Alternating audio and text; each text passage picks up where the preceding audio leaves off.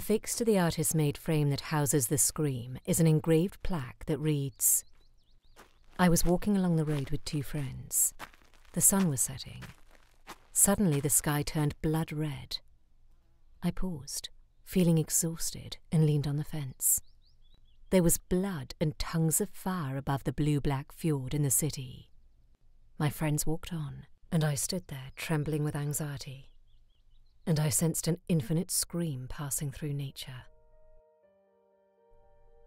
The Scream is a pastel on board by Norwegian artist Edvard Munch, created in 1895. The artwork is one of 4 different versions of the Scream, 2 in paint and 2 in pastel, created by Munch, depicting a distorted, anguished figure set against the backdrop of a swirling red and yellow sky.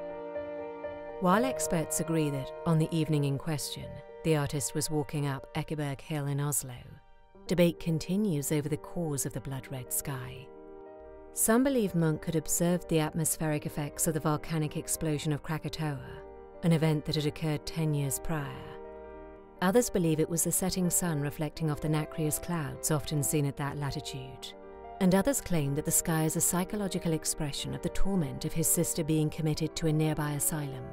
The pastel was initially owned by Jewish art collector Hugo Simon, who, under threat from the Nazis, fled Germany in 1937, selling the work to Norwegian shipowner Thomas Olsen, once a neighbour of Munch, who had amassed a collection of over 30 of the artist's works. During World War II, Olsen hid these paintings in a hay barn in central Norway to protect them from the Nazis.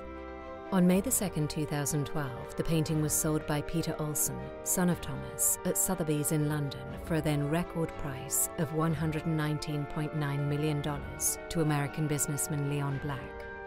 The painting remains in his private collection and was last seen publicly at the Museum of Modern Art in New York in 2013.